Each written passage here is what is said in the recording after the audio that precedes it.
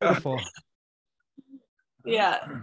Sometimes we plan them perfectly where we're like, after we go really hard, we get the beach afterwards. That's all we have to think about. It's actually not the best timing for us because, we always have this like annual trip to the beach to see her family in August.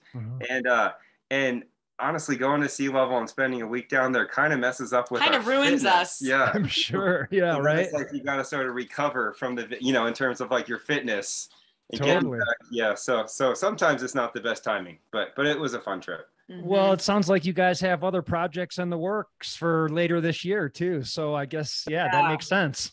And so it's hard. It's hard, because my confidence goes way down when I spend a week at the beach. Come on, whatever. You should hear her talk. It's crazy.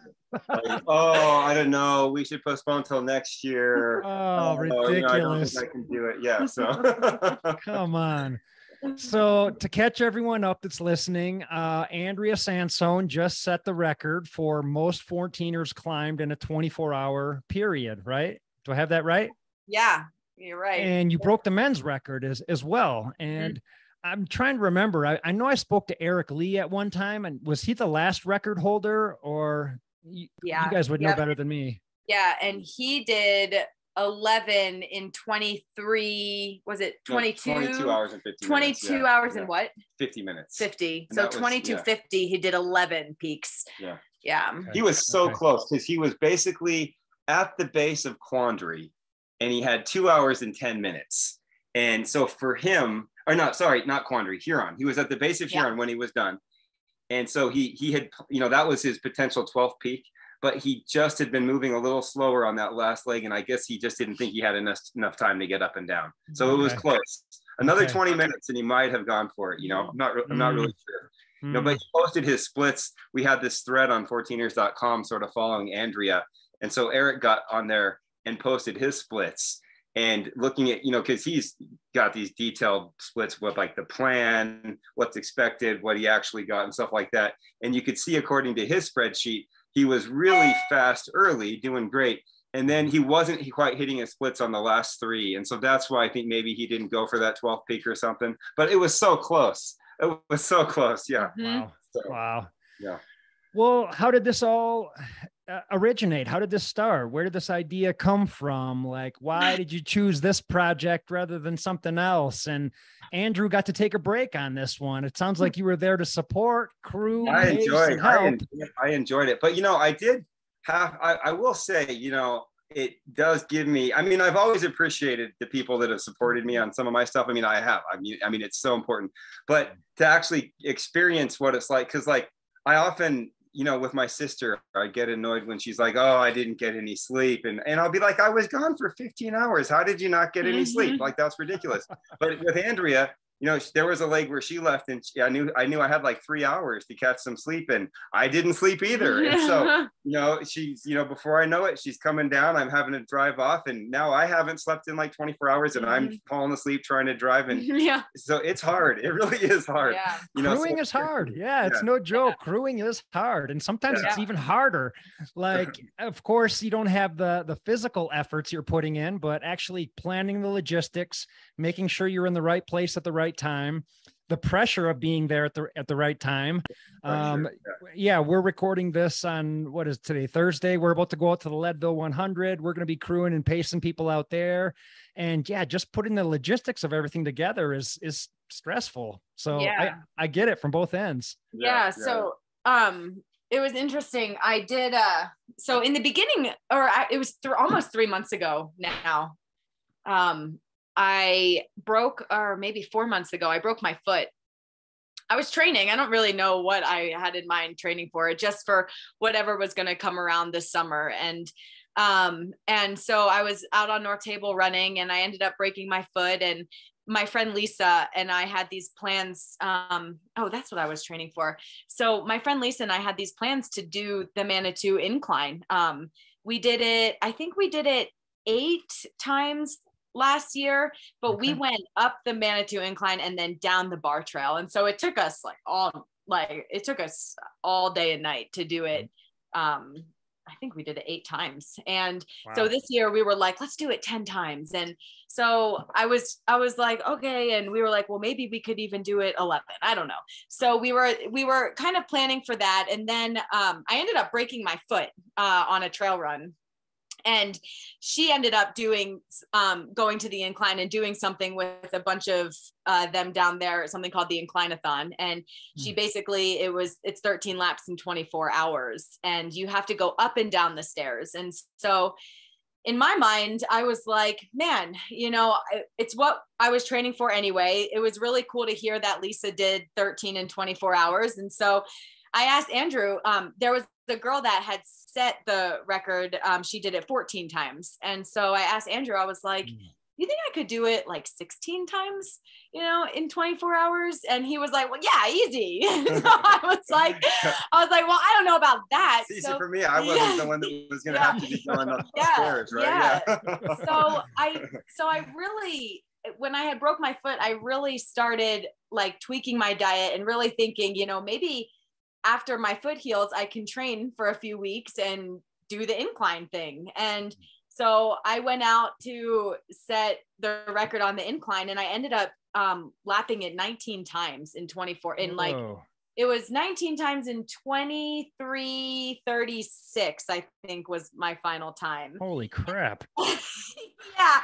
And I totally like it shocked. I didn't really know that was possible. I was consistent with my times. And so I really feel like that built this really good base for me this summer. I mean, that was like 38,000 vertical feet. Yeah, that's you know, one day, 38,000 hours. Whoa. And she was like, what was amazing about that too was how consistent she was. Like she was just the same time every single time, up and down, even in the night, same time. I mean, it varied a little. It did, you know, but there were a couple minutes here and there where I would either be faster or slower. I went between like 41 and like 44 minutes. And then my lap 15 to 19 were more difficult. And so I was kind of sitting like 44 to 46 minutes in those, in that range, I think. But doing the math, you know, we had been looking ahead and been like, hey, Andrea, you know, you're going to be able to do more, you know, than 16. And, you know, and she was like, she didn't want to. And I was like, oh, you're not going to want to stop with time on the clock. You'll never forgive yourself, you know? Right. So anyway, at one point I was like, Andrea, just get it in your head. You're doing 19. You know? You're doing 19 because you got time for it, you know? And so she'd come down and she'd cry and I'd turn around and send her back up. And, you know, true. I would like lap, like, I think it was like 17, 18. I would just like come down and just start bawling. I don't know. So anyway, so that was just, after I did that, I'm like, wow, I feel like I have a good base. I feel like my climbing legs are there. And if I can do that, surely I can do something else really hard. And I think she succeeded so well that it gave her a big boost of confidence, you know, for sure. She was not planning on doing 19. No, there were no plans in my plan book to do 19. She came out of that with a lot of confidence. Yeah. Okay. Now let me stop you. What month was this again? That was May, right? The end of May. It was May. The end of May. And so I think it was like May 30th and 31st. I did that. Okay. And so you broke your foot previous to that? I broke my foot. It was like 4.5 weeks before that I broke my foot. Whoa, and how does that even work? Okay. So you said you broke your foot, you tweaked your diet, and then you went and you set the record on the incline. Like, how does that even happen? Like, first of all, I've got this injury that I've had forever. So I got to know what diet this is that makes she needs to use her Monty Python voice to be like, well, it got better. You know? So no, really, like, how did you change your diet and like, what did that training and rehabilitation look like? So I only had yeah, it was really depressing. I remember going on my run. I was feeling really good on my runs and I was just looking at my watch and I turned around and I was on the ground. The next thing I knew, I was on the ground and I actually was at the top of North Table. So I had 2.5 miles left and I ran it down at my normal running pace. I thought that I could run it off, you know, but as I was getting closer to the bottom of the trail, I realized that this was more than just like something that I could just run off. So I got home and Andrew was downstairs in the basement and he was doing his own workout. And I was like, oh no, I did something to my foot. I know I did something to my foot. And it was like swollen, and then it was bruised the next day. And so then I went in to like an urgent care and I got it x-rayed, and he was like, yeah, I essentially crushed my small bone on a rock. I don't know. It was smashed. And so I was in a boot for a couple weeks, and then after a couple weeks I went back to the doc and he saw significant healing, and he was like, well, you don't have to be in your boot anymore. And I was like, well, can I run? And because my pain was a lot better. And he was like, well, you can't run. But so I kind of took his advice and I tweaked it to make it my own, and so I was like, I just did what felt good to me. Okay. If I was in a lot of pain doing something, then I would stop. So I started off hiking, and then I realized that I didn't need to be running to get in shape. So as long as I was hiking, and that felt fine, it was my small toe. So it only has, I think the doc was saying 5% of your weight bearing goes on your small toe. And so, it's not like it was my big toe. And so I resorted to doing a lot of hikes on Mount Morrison. And that is what I just practiced on. And when I got it in my head that, the incline was a couple weeks away, I went down to the incline. I did 6 laps on it, and I wanted to see how that was. And on my 3rd lap, it was hard. And I called Andrew at the top and I was like, am I in over my head? Like, this sucks. This is hard. My 3rd lap was hard. And so I ended up doing 6 laps, but I called in my friend Lisa. She brought me more water because I didn't have enough water.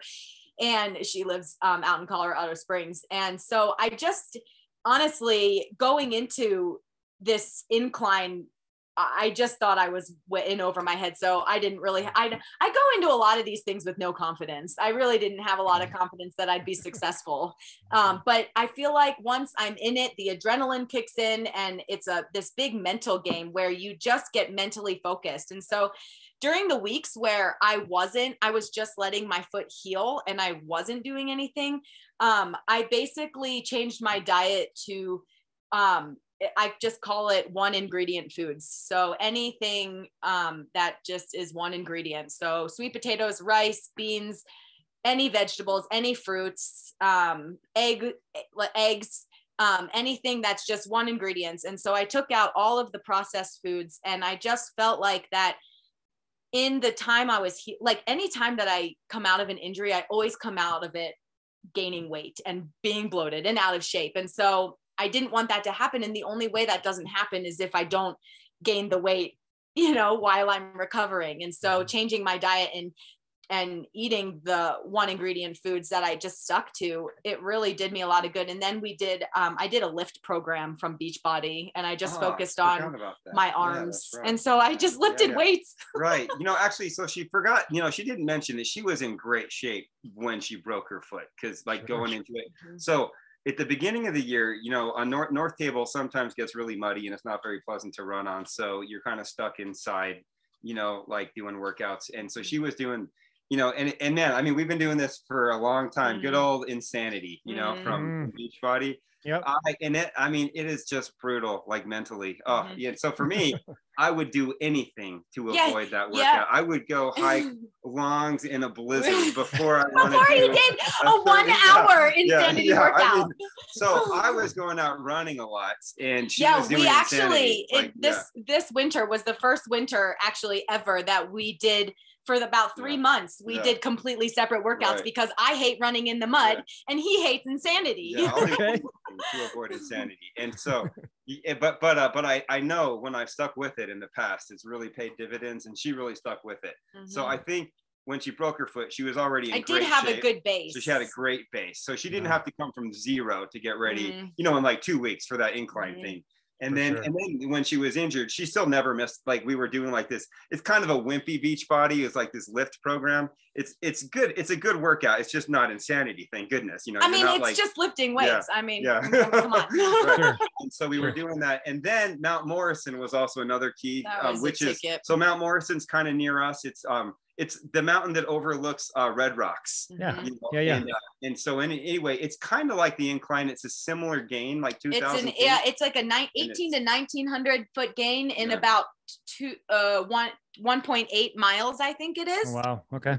So it's steep. Steep, but it's crappy. It doesn't have stairs. It's loose rocks and stuff like that. So it's not quite equivalent. But so we were doing that in the last 2 weeks leading up to the incline. We did that like every day at least. Once, right? Yeah. And so I really credit that, like, you know, if I can do a Mount Morrison in like 36 to 38 minutes, then I know that my climbing legs are there. You know, I'd like to see 36 minutes, but I've only done that a couple of times actually. So if I can be anywhere in the range of 36 to 38, then I feel pretty good. So that was kind of what I was gauging my fitness on, you know, because I wasn't running, because my foot was still healing, you know. It's like I was still going through all of this. I didn't know how my foot was going to hold up on the incline. Actually, it was still broken. And it was a little frustrating for me earlier too, just like ego wise, because here I had been running for 3 months, basically not missing a single day.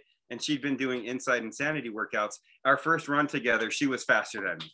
You know? and so she was in great shape, you know, for sure. Okay. So really breaking her foot, it really cost her like almost nothing. I mean, a couple of weeks of cardio training, you know. Wow.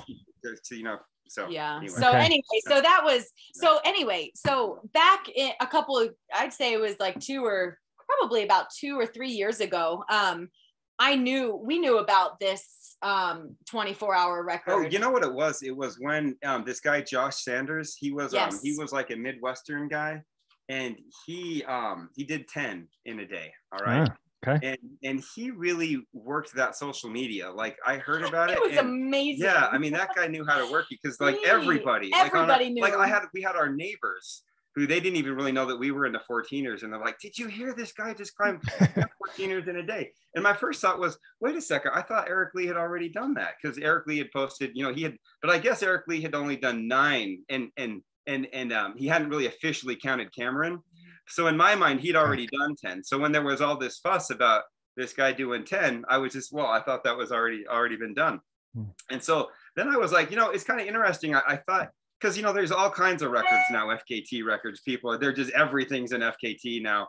And it was kind of surprising to me, because I've always loved the 14er record, you know, like just, it's, you know, been around, you know, the overall 14ers, how many, you know, how fast can you climb all the 14ers?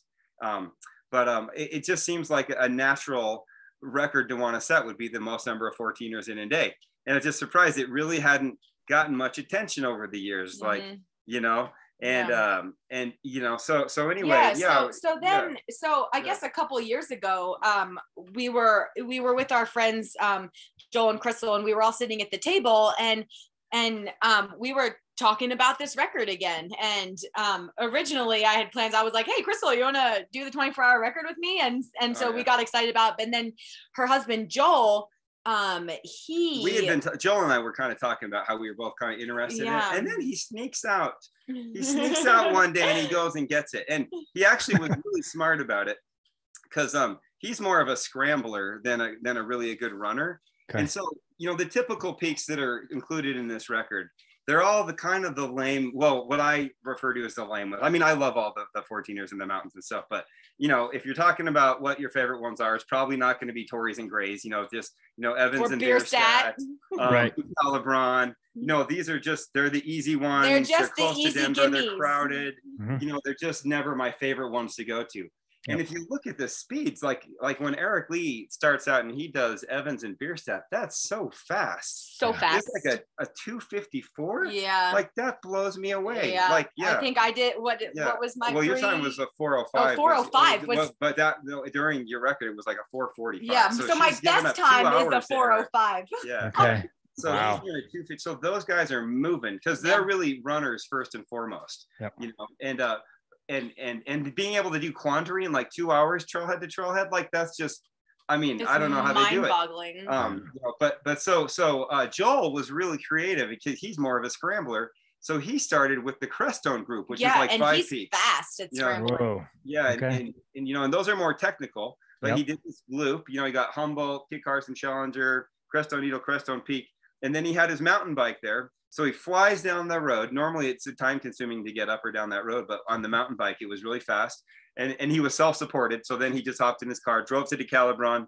Then he drove over, got Oxford, Belford, Missouri, and then barely made it down. And he got 11. You know, self-supported. Okay. So no one was driving him. So that time still counts. And that was what I wanted to do. I wanted to do those 5 as well. But then there's a friend, he did it. So I was like, oh, whatever. I'll just let Joel have it, you know. Yeah. And but then this year, Challenger basically got demoted. I'm not sure. Are you aware of like these new LiDAR findings? No, I don't think so. Well, they're demoted. What's that? It got demoted. What does that mean? It's nothing's official yet. But basically, they are according to Bill Middlebrook in his site. Yeah. Well, basically, I don't even know why. And the list of John. It's on the list of John. So I think they've all updated. So I think it is official. I don't know why or this is being done or who's doing it, but like someone's got this super accurate way of measuring like the elevations and like the amount of rise on peaks. And so it turns out, you know, and Challenger was one, it wasn't really considered official for a long time, and, but it had 301 foot a gain. And so, you know, it had the 300 feet that sort of basically to be considered a peak, you know, you're supposed to have 300 feet of rise from the saddle with your highest neighbor. Okay. And so 301 feet, you know, it counts, you know, so it's sort of been done.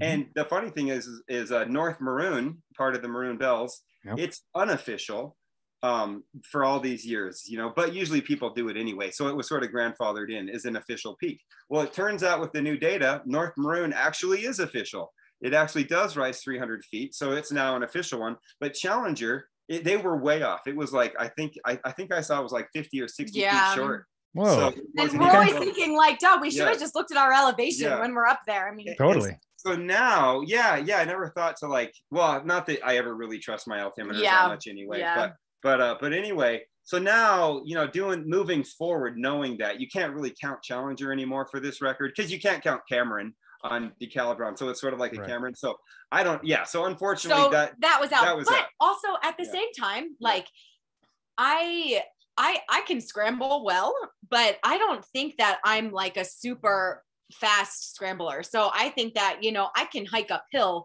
probably faster than I can scramble. Oh, she would have been fine. She would have been fine. Don't listen to her. But and then the other trick is like this mountain bike. I mean, I had to be fast on a mountain bike coming down the Crestones Road. I mean, that would have been hard.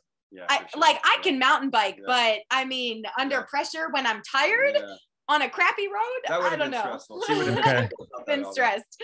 So anyway, we had to come up with another plan, and it's, you know, it's really not simple. Like, I'll tell you the big flaw in the previous plan. So we told you about Joel's plan. You know, he did the Crestones, then he did the Calibron. So there's 8, and then Missouri, Belford, Oxford. So there's his 11, right? Okay.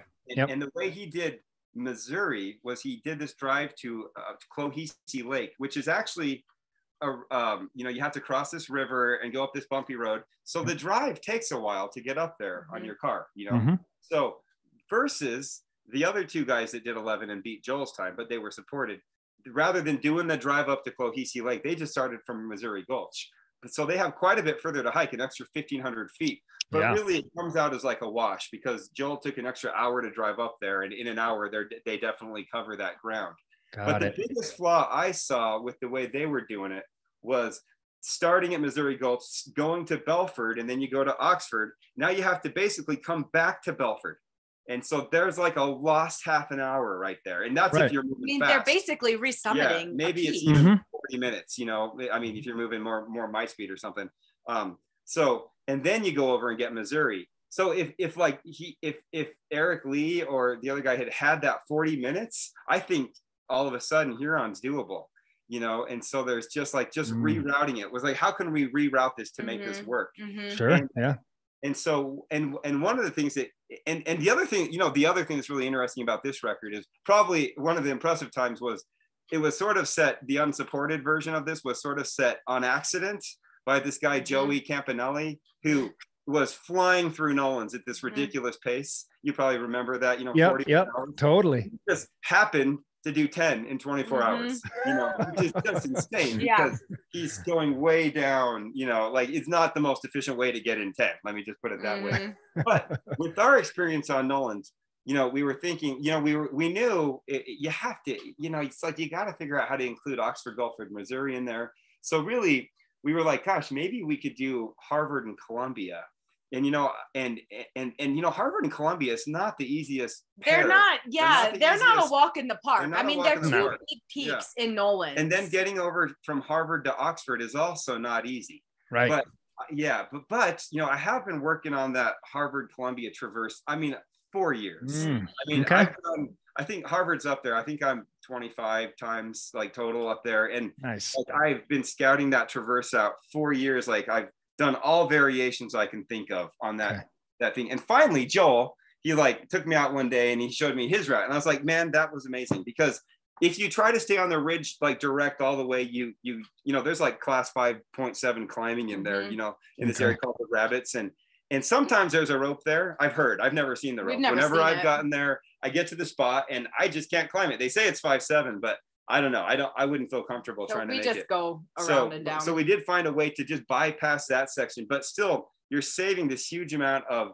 elevation dropping, you know. And so anyway, just as Andrea and I have been doing Nolan's and stuff, we've really dialed in that route. Yeah. And nice. And so we've gotten that into like a 2-hour traverse, but somehow miraculously we did it in like an incredible. Hour 24 so we were so doing this thing. Yeah. Wow. So before we did the whole 24-hour thing, I was like, well, Andrew, let's go out and let's just do the Columbia through Missouri leg. And because that's the leg that he was planning to do with me in the beginning. And so we went out, and in Nolan's, when we did Nolan's together, we did that leg in 11 hours. It was like 11 hours and like 50 minutes. 11:50 for that section. So then, and our Nolan's time was not bad. I mean, we had a 53-hour Nolan's time, and that includes like a 3-hour stop. Like if you add up all of our stops, that's like 53 hours. So like cooking ramen and stuff like that. So we had like 50 hours of moving. But that one time. Section where we weren't really stopping was almost 12 hours. So then on our practice day, when I was like, let's go out, let's go practice this, we ended up cutting down that time, and we did it in 8 hours and 15 minutes. And we were like, whoa. And then it was just absolutely incredible. And this is what I'm talking about, where the adrenaline kicks in and you're just feeling good. You're on a high off your splits. We finished that leg in 6 hours and 55 minutes. And so on the 24, so it's like 5 hours faster. Mind blowing. I'm like, what were we even doing in Nolan? Like, how were we 5 hours faster? We must have just been napping around a lot or something. Like, what were we doing? I think something that was awesome, like we thought to just bring like plastic bags and just put it on our feet to cross the river after we got down from Harvard to Oxford. And so a lot of times, you know, because I like to have dry feet. A lot of people, they just run through. But then now they got wet feet for the rest of the day, and I'm just not someone that likes that. So it's always, you get there, you take off your shoes and socks, you go through the water, it hurts because it's cold, and then you dry your feet off and put everything on. It takes forever, right? So we bought trash bags, but we ended up actually not even needing to use them. And so we just, usually when we spend 15 minutes at that river, we literally spend 3. We got water in our water bottle and we took off. And so, and then we, you know, I was just feeling really good. And so I love, you know, so we're going up Oxford and I summit Oxford, and then Andrew. Oh, she loves to tell this story. This is my favorite part. He didn't summit Oxford or Belford with me. I was dropped. You know, I was dropped. But fortunately, on those two, I can like veer to the side. Yeah. And she goes up, and then she can join up with me. You know? But we knew she was going to be faster, so we knew that was going to work. Yeah, that's kind of how it worked out on our practice run. I think. What did you time it? Like for every 1,000 feet, I was 4 minutes faster, she was 4 minutes every 1,000 feet. Wow. So, Okay. And that's actually, you know, it doesn't sound like a lot, but when you're out there and she's gone, you know, when she's 8 minutes ahead of me, you know, it's like I can't see her, you know, so it's a little demoralizing. Wow. But anyway, after we did the training time in 8:15, we started filling out this spreadsheet of, we just needed to have some accurate times because originally we were like an hour short. Like, oh my gosh. So how are we going to, Andrea was really stressing. It was right? so scary. We were like, it's a pie in the sky number. There's no way that I can get 12. We were trying to pull these numbers out and we're like, how are we going to do that? With us just sort of guessing. It was like, we were guessing we'd be a little faster than in Nolan's because in Nolan's we weren't fresh. And so, but we're still an hour short. So we had a lot of homework to do. You wouldn't believe the amount of homework that goes into this. It's like, for 24 hours, the amount of hiking and scouting and planning and figuring out how we're driving and where we're taking the ATV. And it's just, it's just an incredible amount of work that went into it. And then on top of that, the night peaks, which it also like always has me scared on any project we do. Like, Nolan's coming up. It's just, I have to be sure of myself on these night peaks. And everything's always harder in the dark. And so, there were these nights, I think 2 or 3 nights we would go out and we would do decalibron, Grays and Tories and just make sure that I knew, and they're so easy, but in the dark, everything's different. Totally. So, and I did do a different route up Grays. And so I wanted to make sure that I had that route dialed, even though it was just a ridge all the way up. It's still like, okay, well, I still have to go through the willows at one point, and I need to make sure that I don't miss that point because I was really stressed out about wasting time. I didn't want to waste 1 minute making a wrong turn. You can't really get lost, but I didn't want to make a mistake. That was kind of what always really stressed me out. Yeah. So I'm trying to think, what ridge was that up Grays? Did you just take that direct? Well, it's weird. So the Argentine Pass trailhead, that's on the south side of Grays. Yep. And the reason we wanted that one, honestly, on the map, it's not that much of a saving. So basically you're at DeCalibron, right? And now we're trying to get to Torreys and Grays. Yep. And so we're trying to get there as fast as possible. And, we were able to borrow an ATV, and the main place we used it was coming out of Clohisi Lake. I kind of mentioned that bumpy road. Yeah, I've been on it. Yeah. Oh, yeah. So instead of taking like an hour, like Joel did in his 4-wheel drive, like a stock 4-wheel drive car, it was like we're down in like 15 minutes on that ATV. Yeah, right? It was amazing. That was pretty. Yeah. Okay. Yeah, that's down the 3 miles, and then we flew down, to where the support vehicle was waiting, way down by the lake. So we had that, and so we had use of that for Torreys and Grays as well, and so. I was trying to like map it out, knowing it's going to be night, so there's not going to be a lot of traffic. And I thought we were going to get like a 10-15 minute savings by going to this other trailhead, versus the other one. But that's how important every minute was. I mean, every minute was for us because in our projected splits, we had me coming in at 23:18, but that was if everything went perfect. That was if I was strong the entire time. I didn't slow up. And so our actual padded splits is what we called them, where, where in training she did a peak in like 1:13. So we padded, we had 2 minutes. So let's call it 1:15 since I've been going. The padded splits gave her 5 minutes to spare. 5 minutes on this thing. Okay. So there wasn't a lot of breathing. Stressful. Yeah, she was stressed. And so it was like, and so then but anyway, let me tell them about the route up Grays. Yeah. So the route on Grays was so it's the Argentine Pass trailhead, and it's really a beautiful way to go for people that are hearing this, like to go do Grays if you don't want the crowds and you don't want the parking restrictions. It's you go through Keystone, you get really close to this town called Montezuma, and there's this sort of back way back there, and you'll see a few people back there on a Saturday, but it's not anything as busy as the other side. Okay. So it's beautiful. It's in Roach's book as well, but yeah. So it's basically a dirt road. It's like you follow this dirt road, and it was one strategic spot. We cut through these willows just to cut off a big switchback, and then hit this trail, which is just sort of wide open, grassy slopes on. It joins up, there's a trail there and it goes up this ridge line. Yeah. So, man, and I remember going up that road on the ATV. I was so toasty warm. I had this huge puffy jacket on.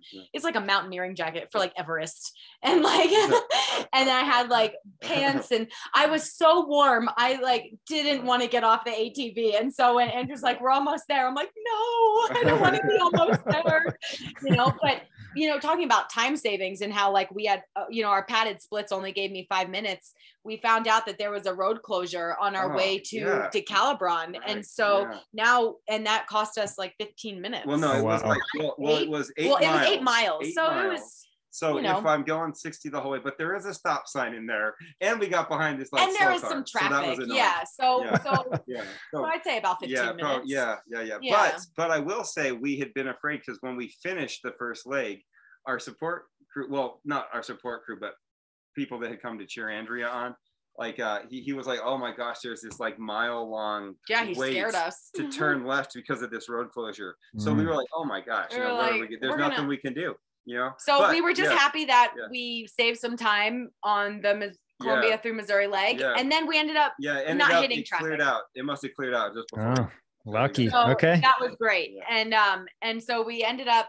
We couldn't even see the mountains. It was the rainstorm when we were driving, and then we got there, and we had some issues with the tracker. My tracker, we've done these peaks so many times. We knew exactly where to start for the 3,000 foot rule, right? That's like the 3,000 foot rule determines where you start and end on these peaks before you drive off to another set of mountains. And so you know exactly where you have to start, but my tracker was just not reading what it should have been reading. And so, because it jumps around, it's bouncing around. So it's like reading that we're 200 feet mine too was high. Great. Mine was like, hey, we're in the right spot, just like we had marked with our like our waypoint. And so I'm stressing out because I'm like, it's my tracker. This is what people see. Out the start message. So she's stressing that the start message is going to show this elevation that's way too high. And Andrew's like, well, they can just look at the map. And I'm like, well, there's a lot of naysayers out there. I'd rather just be totally accurate. So we ended up, according to my tracker, we ended up driving back. No way.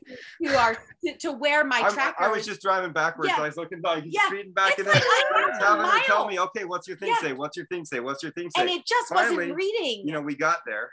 It was like a half a mile down the road, and I was like, this is ridiculous. So then she gets out, she presses the start button, starts going, and then all of a sudden it's showing her being way too low. So I was like, well, get back in the car. Back up, and then so finally hers kind of got, we just like, we're pulling our hair out, and then, so after all of this, it was fine. We literally wasted 5-10 minutes doing this. And we're arguing. And so then at least after all of this, the rain cleared up. There was a beautiful rainbow. We gave each other a hug, told each other we loved each other, and off I went.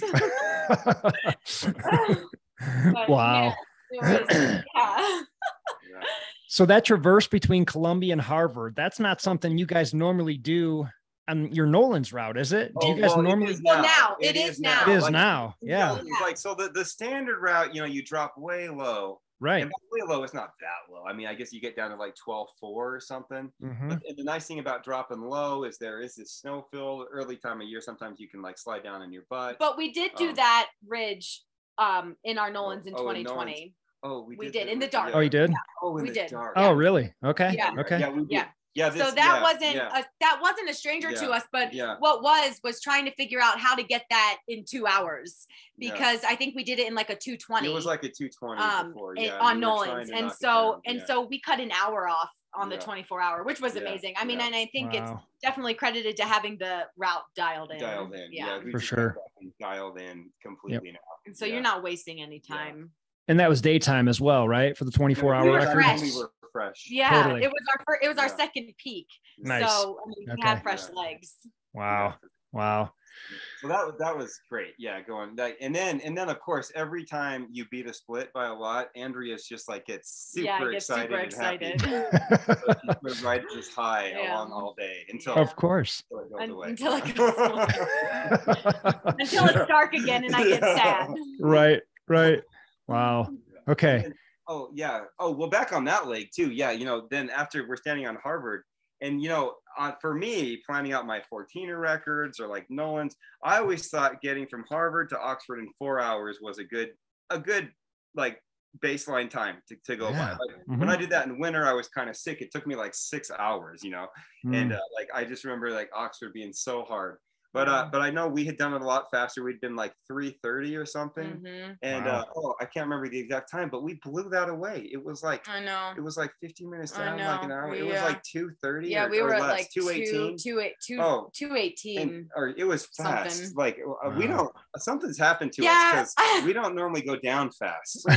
We've been going down a lot faster, you know. Well, I'm hearing you guys say run a lot more. Like in our first conversation, you guys both claimed not really runners, we're really good hikers. She almost was like ultra running is like a dirty word, you know, with her.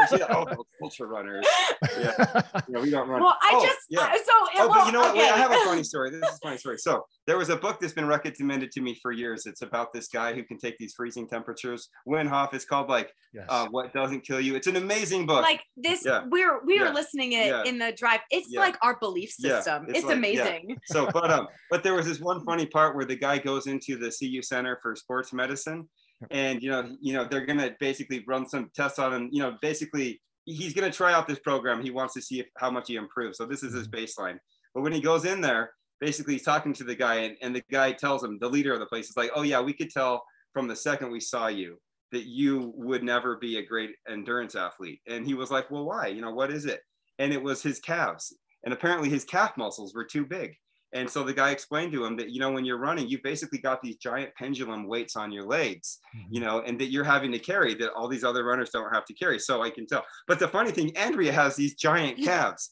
And so here she is, and she's amazing at this running stuff. So anyway, I just thought that was really funny. Well, it's interesting because, you know, they help you on the climbing. Yeah, they help me on the climbing, which is, so it's like, you see these ultra runners that come out that all, you know, they come out last year and, you know, they're really not much faster on the uphills than us. But where they get us is on the downs. And so it wasn't even close. I mean, they just run really fast on the downs. Yeah. And so it's. But actually, now that we've done it, it's not like they're sprinting down. Now that we do it, it's just sort of like maintaining a steady, sort of slow run. Yeah. And so now that I actually have experienced, you know, a hike jog run on these mountains, it's just kind of letting gravity take your legs, you know. If you 100%. Yeah. And so it's interesting. Like I was just on Mount Morrison the other day and I came home and I was like, you know what, Andrew, like I'm not meant to sprint. I am not a sprinter. Like I am not meant to just run really fast in short periods of time. You know, it's just like, I'm fast, but I'm not like, I'd say I'm in like the upper 1/3, you know, but there are so many people that have these times of like going up Mount Elbert in like 2 hours, like a round trip Mount Elbert in like 2 hours. I'm like, no, that's like, how do you do that? How do you run? The standard route of the Elbert in 2:16 round trip. Wow. So it's just, I have no idea. So that's just flailing reckless on the way down. Arms are flying. Yeah, I know. And so I'm finding this sweet spot now where it's like my calves are really helping me. I mean, going up Columbia you know, we were really going at like a 3,000 foot per hour pace. I mean, we had a really strong pace going up Columbia. And so I really feel like it's the muscles in my legs that contribute to that. And then just trying to find this sweet spot of just, you know, just being faster on the down and just, you know, running where my legs aren't burning and my gravity's just taking me. And once I've kind of tapped into that, I really feel like that we've found this key to like endurance hiking, you know, and being fast. So it sounds like it. I'm hiking faster than I ever have. I mean, she's faster than me right now, but I've never been able to stand like this much. Like, you know, it's just weird because we see, okay, 3,000 feet, that would be a little less than an hour, like you know? An hour. Yeah. You know? So in the old days, there was just no way, you know? I would never consider going that fast because I feel like it would destroy me for the next climb. For sure. Yeah, so it's like these goals that we have and these numbers that were originally like pie in the sky numbers, like are becoming reality. And I think that's pretty cool. Yeah. Totally cool. Well, so tell me the order of the peaks that you guys did this 24-hour project in. I feel like the conversation's been bouncing all over the place, which I love. No, I love it. Sorry. I love it. We'll just stick to answering your questions. No, please. You guys are great. But tell me the order of the peaks, and I'm just going to try and mentally picture the routes as we're going along here. Yeah. All right. So I'll start with the first set. And I'll probably interrupt her every time she talks. Yeah. That's just how we operate. He tells stories much better than I do. I don't go into detail, and he's like so detail oriented. That's why I'm like, Andrew, you got to be on this podcast, because he's so much better at like bringing things to life and talking about the details, where I'm like, I just hiked 12 peaks. I don't know. What else do you want to know? Believe me, I could listen to you guys all night. Done. 12 peaks. I did it. Okay. Yeah. Okay. So the first set of peaks. So we started Columbia to Harvard. Wait, so let me interrupt here. So that's actually a big part of the strategy right there. Yeah, big part. Because, Columbia, Harvard, actually, if you were, say, on the clock for Columbia, it's like an hour just the trail just to get up to the right spot in there. Right. So that's very strategic, is starting with Columbia, because you can be off the clock hiking in until you get to that 3,000 foot rule spot. Okay. And so then, and because of that too, we ended up, we do this little, it's kind of like a route that's common in Nolan's, which is like this ridge that comes off of Columbia. I don't know, it kind of points right at Yale. Mm-hmm. It's not the standard route. And anyway, it's this beautiful ridge with a little bit of bushwhacking. Mm-hmm. And so anyway, we took our time, got up there, get into position, get dialed into the right spot, argue a little about exactly, are we in the right spot? And so that was, so Columbia. So then, and what was cool going up Columbia was that, so when we had practiced it before, there's this immediate 500 feet of just bushwhack. And to the right of us, Andrew's like peeking over. He's like, well, it looks pretty clear over there. And I was like, let's just stick with what we know. And then in the end, at the last second, we were like, let's do it. Screw it. Beautiful. It was amazing. Yeah. It was, 15 feet to the right, and we didn't push back at all. So that was really key to, I think, some of our good time too. We didn't spend so much time just in this thick bushwhacking. But so Columbia to Harvard, and then you drop down, and then you cross over the creek to Oxford, and then you hit Belford, and then Missouri. So that's the first leg. And Missouri's another one where we had what to me is just having done Nolan so many times and stuff. It's a spectacular time, like 50 minutes from Belford to Missouri. And that's also just like Harvard to Columbia. It's just taken years of us trying all these different routes. Yeah. Finally got it dialed in, like that East Ridge of Missouri. Mm-hmm. Yes. There's about 1 billion different possibilities in there as far as routes, And for sure. We finally have a route that we really like, and we just, zoom up what we're doing. Crushed it. Okay. Yeah. And then, so from Missouri down, we had a great time. What was it, like 50 minutes again? Like to get 3,000 feet. Yeah. So it was just really, really fun. So now we're done. And we're at the Cohesi Lake trailhead. There's like a parking lot down there. Yep. All the Jeeps sort of park.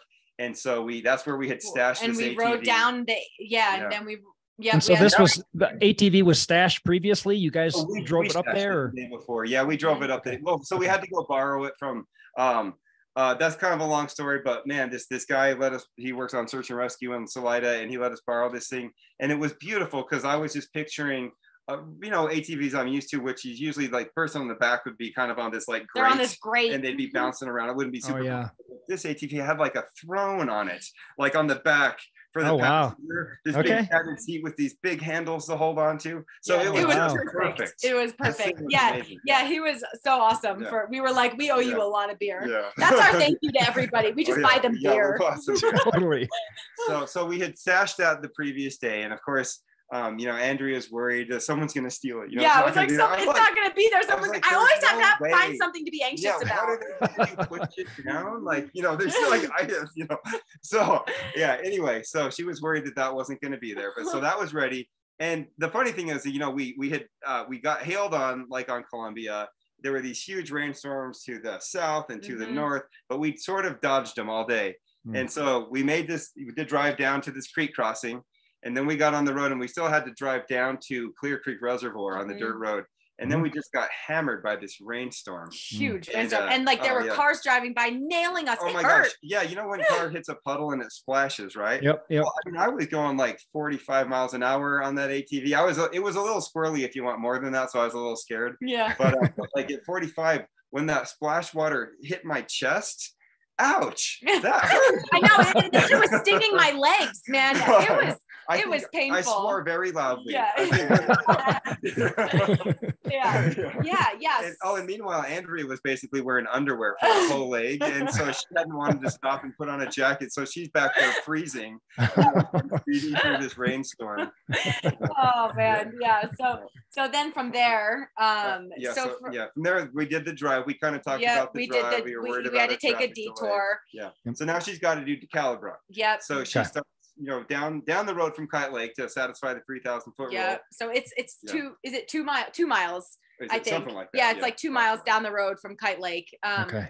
And I didn't practice it in the light. So it was really cool because we were so far ahead of our splits. I was able to summit Democrat and get 3/4 of the way up Lincoln in the light. It was awesome. It only turned dark on me when I was almost at the summit of Lincoln. So that was really cool. I was like, wow, it's so different up here in the light. I can actually see where I'm going. Yeah. So that was cool. And then, so we did the DeCalibran loop, and then I came down, met Andrew.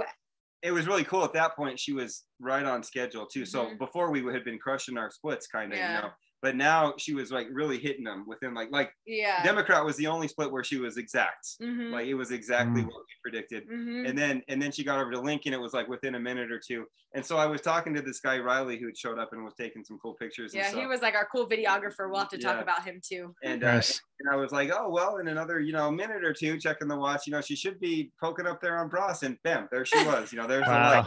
Up there. So she was really and I think that's what's been pretty awesome like this year about when we put our splits together, like they've been accurate. It's not like I haven't been swaying too much from the splits that we put together, so I really appreciate that. I mean, heck, I could beat my splits all day, that's great, but at least I'm not behind my splits.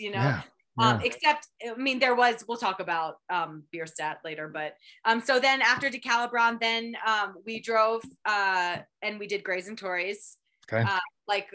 We went to Arginine Pass. Yeah. And now it's the middle of the night. And so she was saying, we use the ATV for this 4 mile just to boost our time there a little bit. And that's when she, we loaded her up with all the heavy, warm gear my to keep warm her warm jacket. It was great. Yeah, but send her off on her own. But with that being my 8th peak, 8, 9, 10, my 9th peak, 9, 10, 11, 12. Yeah. So Grace was my 9th peak. And in our practice splits, I was usually nailing that like an hour and a half. I was up in like a 1:19. So I was still beating my splits on my 9th peaks, which was so awesome. Like I came down from Grays and Torreys and I was like, oh my gosh, that was so much fun. And then, and I had Lisa, my friend that always meets me in the middle of the night on all these crazy attempts. She drives, let me just say, so she drives up from Colorado Springs, but drags along some boyfriend, hikes up to the top of Grays, knowing that it's basically going to be, go Andrea, right? I mean, so anyway, she put in a lot of effort to boost my morale, which is just awesome. Like, I mean, I just love her. She's so great. So then from there, we drove to. Oh, and I might interject at this point too, that like, so when she was on DeCalibran, I was sort of trying to keep the, up to date on 14ers.com and stuff, like how she did everything. And then, man, looking at the time, I was like kind of kicking myself because like, we didn't have a plan for 13 peaks. I mean, our padded splits, we had 5 minutes to spare, but now, we had just blown away the first 5 peaks. We're doing great.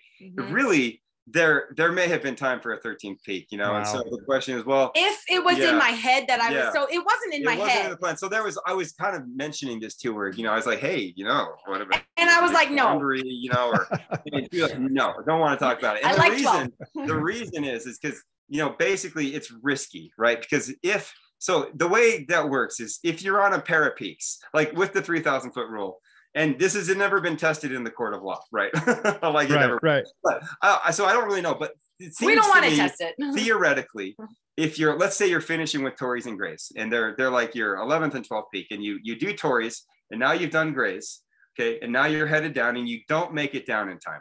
Okay. So now you never descended 3,000 feet from either Torreys or Grays. So I just know, so I know you could argue that she completed Grays the minute she started going up Torreys, but I kind of feel like you have to get 3,000 feet down. So you wouldn't get credit for either peak. And so you'd be back at 10. You know what I mean? So it's risky. So she didn't want that stress, because if she had said, like, Eric was able to pull off a quandary in 2 hours. So suppose magically she had pulled off quandary in 2 hours.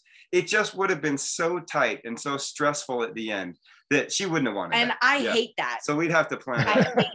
I can tell. Yeah. and so it was crazy, because then our last set of peaks is Bierstadt and then Evans. And I never planned to do Bierstadt, to do the Sawtooth in the dark. I knew that I would possibly do maybe a little bit at the beginning of Bierstadt in the dark, but then it would just get light on me. But the Sawtooth is the ridge between Bierstadt and Evans, and the first half of it, it's, there's different ways to do it. You can stay on a ridge and it can be more technical. You can go down more of a loose gully. Anyway, just in the dark, it's confusing. We've done several different routes, and Andrea just like, she didn't want to lose a single minute. Right. So she was really stressing about this. I don't want to lose a minute looking around. I just want to go. Right. And I'm thinking, you got 2 hours. Yeah. It's going to be fine. Like, don't worry about it. Yeah. And so I knew that I had a lot of padding. I had I think it was 6 hours to complete these 2 peaks. And I previously did it in 4. So I was like, okay, well, I know I have time. So in my head, that was kind of like when I had mentally decided, I'm just going to take my time up Bierstadt, because I want to be in the light, to go across to Evans. I want the sunlight. And so I hit a low there. That's where, our style that we chose was supported, so if we had our act together, we could have assembled a team to sort of where there was always somebody with her, if you can find people that can keep up, because that's not easy. Right. And it would be ideal if you could find people that stay with her, because, just to keep her mentally happy. Like you said, you're going to be pacing Leadville 100. A lot of times that's just keeping those people, you're just there for company, right? Well, she needed that there. And it would have been great, man. And what could she have done if, people were there carrying her pack and were there with her the whole time? Yeah. I mean, I needed a moral boost, and I didn't have that. So I had planned to run, a lot of Bierstadt's just flat before you even start climbing. So I had plans to run that, and I walked it all. And then I had plans to, take some shortcuts, and I didn't take any shortcuts. And so I got to the top. Usually I get up there in my fastest is a 125 from 3,000 foot, but my average is about a 130. I got up there in a 153. And so I knew that, that was my only peak where I really lost time on my split, but I didn't care too much, because I knew I had the time, and I was kind of meandering around on the top. But didn't you say after, when you were done, didn't you say there you were actually still doubting whether you could make it? I thought you were kind of doubting. I was doubting. Yes. And so I knew I had all this time. I was doubting there. I was really more so doubting kind of when I was 3/4 across the Sawtooth. I was like, oh my gosh, do I even have enough time to get to Evans and down? I don't know. And my brain was tired, so I couldn't really think about my splits. I was trying. I just couldn't put the numbers together to make sense. And so after I came up from the Sawtooth, that was when sunrise hit. The sky was beautiful. The colors were coming out. And I was like, okay, so made my way across to Evans. And then Riley, our photographer, he was there. And I was like, oh my gosh, somebody that I know, yay. I was really happy. And he gets all the love. And she's like, you left me. No. That's what she tells me. Yeah, because I had to leave her on her set. I left her when she was low. I was like, you left me. Yeah. He was like, well, that was the plan. I'm like, so you left me. But no, anyway, so he took some pictures up top, and then I had 3 hours to get down. 3 hours to get down, and I usually get down in 1 hour and 15. And so it's crazy. I knew I had enough time, but somehow I was thinking I didn't have enough time. And so I'm stressing out, on the road, I'm running, and then I'm starting to go down to the lakes, and I'm like, do I even have enough time? And then I realized that, I do have enough time. And, as I was finally, there's a section it's the Chicago Lakes Trail where the trees just kind of open up, and it was only there. And there I'm like about a half a mile from where the 3,000 foot rule is. And it was only there where I was confident that I was going to finish. I mean, crazy. Like what it takes for me to have confidence is ridiculous. Now, what's that? If you had done a 13th peak, which one would it have been?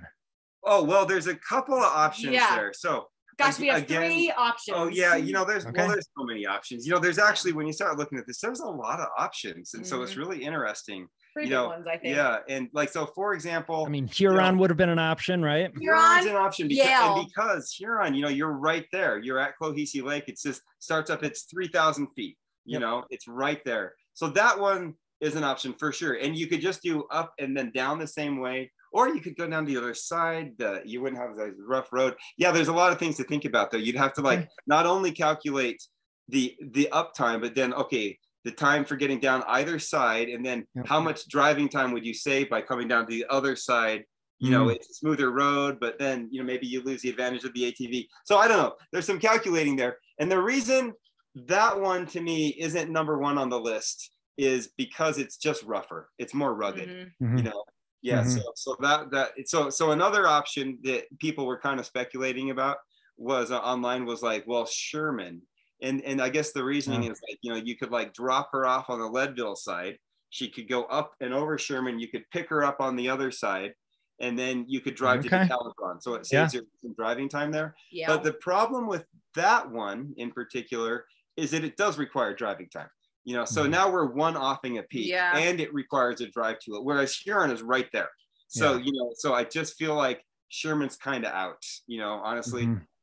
But again, all these, if you really studied them hard, you might find something that we might be missing something, Another idea. It was doing in the opposite direction, right? So starting on Evans and Bierstadt, and then we would do everything in the opposite direction. So then you come down Columbia. If you have enough time, then go get Yale. And the nice thing about this option is now your last peak is a single peak, and so you're not risking losing credit for 2 peaks. Yeah, so you just try. You just go for it. You just go for it. Go. Like Eric Lee, he had 2 hours and 10 minutes to teach Huron.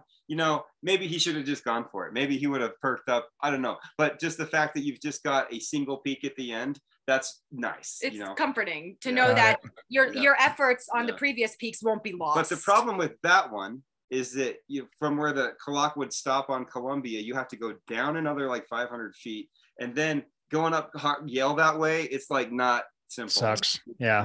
You have to really figure that out. And then the last one is Quandary. And the beautiful thing about Quandary is that it's right off the road. So really you can sort of think of that one as like the Huron, like no driving time, because you're already driving past it on your way from DeCalibron to Torrey's and Gray's. So it's right there. And it's like bam. So and that one, there's 2 options there. You can take the standard routes, which is a pretty nice trail. So smoother, it's less rugged than Huron. Although Eric Lee's route was like this Monte Cristo couloir, I think, or there's some couloir that drops off the south side. It's just incredibly fast and steep. So I'm not sure, what would be the best for Andrea there. Yeah. But anyway, so those are a lot of the options, we're looking at, there's a lot. Who knows, maybe there's something we're not thinking of, Sure. 100%. Wow. How did you celebrate? 24 hours, you're exhausted. Oh, you know how she got to celebrate? Okay, this is how she got to celebrate. So, we met her there with like 4 people. We were all waiting there, and so actually we barely got there. We got there, and then she showed up. So, and then like celebration, and and so then we had and then the unfortunate thing about that endpoint is you have to hike out like an hour. Right, it's true. And I was like, I don't want to hike. And there's this like 300-foot climb with all these switchbacks to get back out to Echo Lake, So that's kind of lame. It's annoying. So we hiked out. Oh, and Randy, one of the guys there, had like left his pack, and so we got all the way down to like the first part of the trail. And then he's like, "Oh, where's my fanny pack?" And I was like, "Oh," so I volunteered to go get it. So I didn't even hike out with Andrew, and he was the only one that I wanted to see. So then I had to go. And then on the way back, I thought I'd be sneaky and find this cool way to skip that climb, and then I ended up bushwhacking. It was a nightmare. But anyway, Andrea, so she gets back, and I wanted her just to go home with like our friend Sydney. She could drop her off at home. She could sleep, because still we had to go return the ATV, wash the ATV, buy beers and margaritas for the guy, and return the trailer, which we'd rented from U-Haul. Yeah. And so anyway, Andrea was adamant that she's going to come. I was like, I'm not going to just be like, okay, bye. I mean, he got no sleep last night. I'm not going to just be like, okay, you put all this effort into supporting me. And, you know,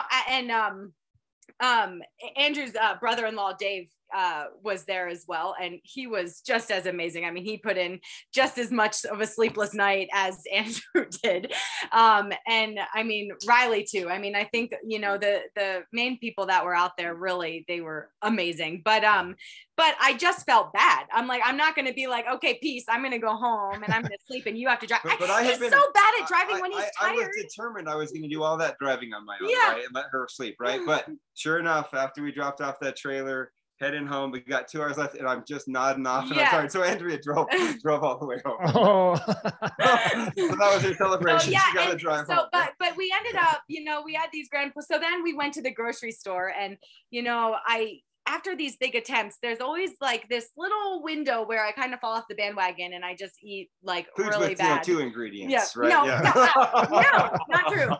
We are vegetarians, so it's not like we're going out for a hamburger and French fries, but we're going out for like, you know, I don't know. So throw a little bit of dressing on that spinach, right? Yeah. I don't even know what we got. What did we get? Oh, did we get a cake? Oh, we got a cake. Oh, did we get a Ooh, nice. Yeah, we got a cake and like, I don't know, some pizza or something. Okay. I don't know. Awesome. Okay. But and then we ended up, you know, we needed to shower, so ended up coming home, showering, and then fell asleep on our bed, like without, you know, anything else at like 8 p.m. And so that was it. I woke up at like 3. I had to work the next day, so I woke up. Oh, come on. Yeah. So I woke up at like 3 a.m. and I was like, oh crap, I didn't set my alarm clock. So you know, I set it for like 6 a.m. You know, so. Oh, the things we do to ourselves, right? I know. So ridiculous. I've been there though. I've done this crazy stuff and then have to go to the work the next day, and it's like not very pleasant. Well, and it wasn't our original plan for me to do it when I had to work the next day, but we were avoiding weather. We were avoiding weather. So we were talking to Chris Tomer about the weather, and he's like, look, we had him over, him and his wife over for is he the meteorologist? Yeah. He's our go-to meteorologist. Just like, she's got him on speed dial. Right? How's the weather going to be this weekend over here? He's amazing. So we credit him. He hasn't told us to stop calling yet. He doesn't think we're annoying yet. I don't think so. We had him and his wife over, and we were just like eating dinner, and I was like, hey, we're going to try this 24-hour record on Friday. And he was like, no, you're not. He was like, there's a huge monsoon surge on Friday, so you're not going to do it then. And so we're like, oh, well, can you tell us when we're going to do it? So he was kind of in the loop and helping us dial in. I had 4 days. I didn't really have a big weather window. So he was like, you got to do it Sunday and Monday, because that was it. And I mean, I had worked on Tuesday, so I was like, I guess I'm just going to suffer. Wow. And this isn't it for the year. I heard rumors of another Nolan's attempt coming up this summer. Well, yeah, it's funny because afterward, you know, I hear I'm running all these numbers. I'm like, we did those 5 peaks 5 hours faster. Yeah, it's crazy. Plus, you know, and then I went and I was, you know, I had to calculate how much time we stopped at all of our, because when we did Nolan's, we were self-supported. And so there was one 50-minute stop. And, you know, because, you know, Andrea really wanted ramen. And so, so a couple times we cooked ramen, and there I was so tired. She was cooking ramen for me and I was just laying there. And so we knew we had that 50 minutes, but when I calculated all the stops, you know, I had forgotten about this spot on Albert where we had our gear stashed, and I couldn't find the box. I think I remember telling you about that. So I was looking for the box. I think that ended up costing us like 28 minutes, like in there, that stuff. Wow. So when I added all these stops, it was like 3 hours and 8 minutes. And so theoretically, with fully supported, you know, she's going to come in, like, we don't have to like worry about filtering our water. Someone should have the water for her, you know? So obviously she'll still need to stop for a few minutes. So it's not like that 3 hours and 8 minutes is gone, but I feel like we can make these fast stops. And so I feel like there's almost a free 3 hours there as long as we are dialed. As long as we're efficient, right? Yeah, free, almost free. You know, it'd probably be more like 2:45, maybe. Yeah, you know, she's gonna stop for a few minutes, but so that's free. She doesn't have to be faster. And now we start looking at like how much faster she's descending everything this year, and it's just like I'm just kind of like, holy crap, like. I feel like she could do this amazing time, but she wouldn't let me talk to her about it at first because she was like, oh, I don't know, you know. I was like, no, Nolan's was gone and done. Yeah, that book was closed. So when I started to explaining these numbers to her, I think after a couple of days and she was feeling a little better, then she kind of got excited about the idea again. Like, you know, so, but it's a lot of work because she really over prepares. Like you know, all the time she does Tories and Grays to get ready for, you know, Tories and Grays, like, you know, like she did them a lot, and the Bierstadt and Evans, you know, she did those a lot. So for her to want to feel comfortable, and I'll tell her, I was like, well, you don't actually have to know the route. That's the whole purpose of having people with you the whole time. If we can find people with her, you know, and so that. But at the same time, I don't like that idea. Like I need to like, and I mean, okay, I've done these routes over and over and over. It's not like I'm a stranger to the Nolan's route. I know the Nolan's route, but I'm talking about like the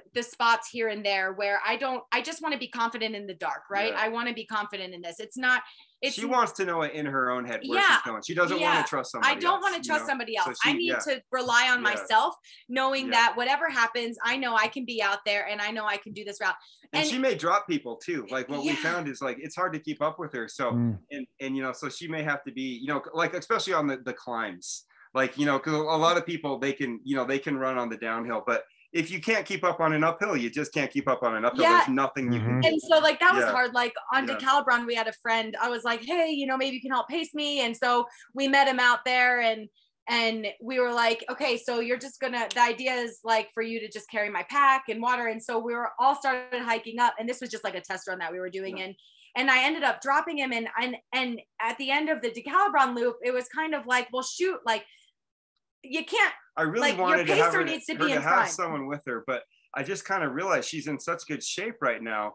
It's just hard to find people that would really be able to not only be there, but to actually be sort of pacing her and like carrying stuff for her. So, you know, so she's almost too fast for that. So she's kind of got to know it all on her own. I just need to know it. But it doesn't take much. Like with today's technology, it doesn't take much. I need to, you know, do it once or twice and get the route on my phone. As long as I have the route on my phone and my phone doesn't die, like I'll be fine. You know, I'm not going to get terribly lost in the dark. That's really like, I hate the dark.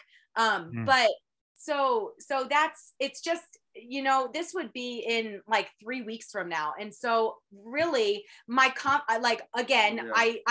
starting with zero confidence. I have no confidence. Come on. You know, I've been eating cake. I've been at the beach. I've been at the level. So now I'm like trying to get back, and I'm trying to hit these peaks hard. And, you know, we're actually going to head out tomorrow night and do the Wilson group. We'll do Wilson, Peak, Wilson, and then El Diente. And we're going to start at like... I'm hoping that'll build her confidence again. Yeah, and we're going to start at like 10 p.m. Me, you know? And so... She sees me way behind, her confidence will be high. No.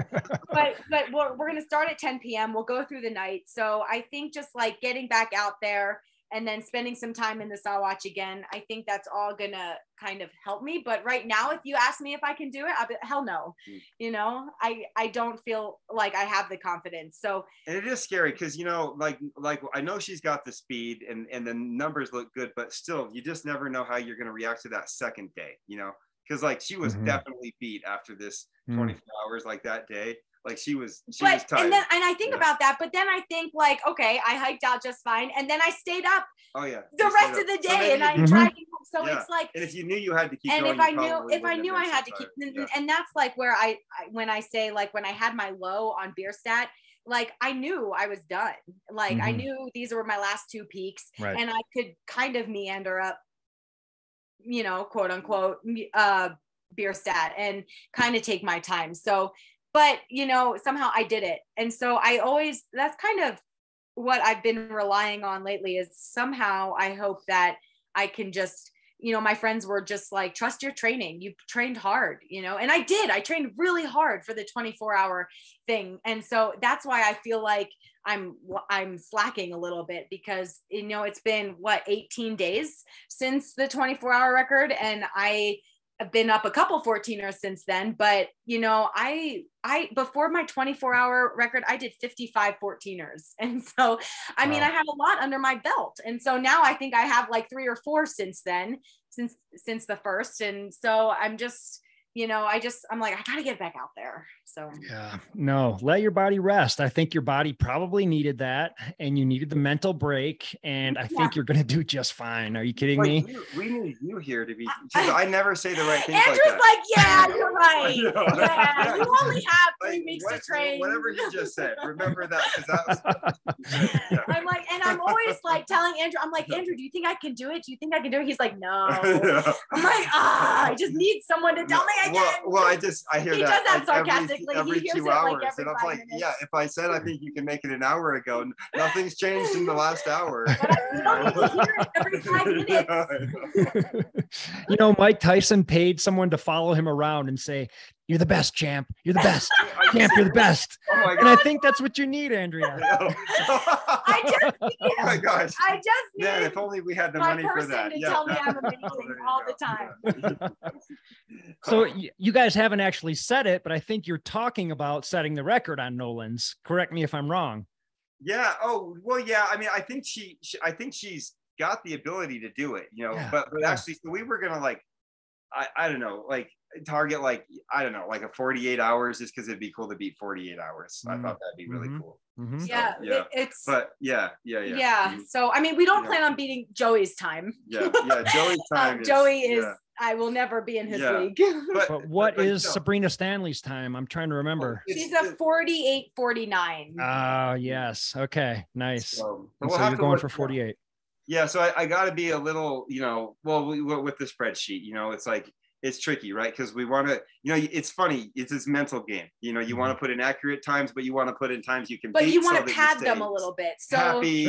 I want to be able to beat my splits. And so it was funny. Andrew was like, come on, let's just take like a minute off of one to get it like 47-59, you know? I was like, no, I like 48. And if I beat 48, that's great. But let's just keep it. And so it is nice. Like, I do feel like that there, you know, how do I operate? I operate on beating my splits. So I don't, if I'm up, you know, if I'm 3 peaks in and I'm like 15 minutes behind my splits, that's when I start to be like, oh crap, I can't do this. I'm demoralized, even if it's just 15 minutes. So I have to have splits that are realistic and attainable and possibly beatable, you know?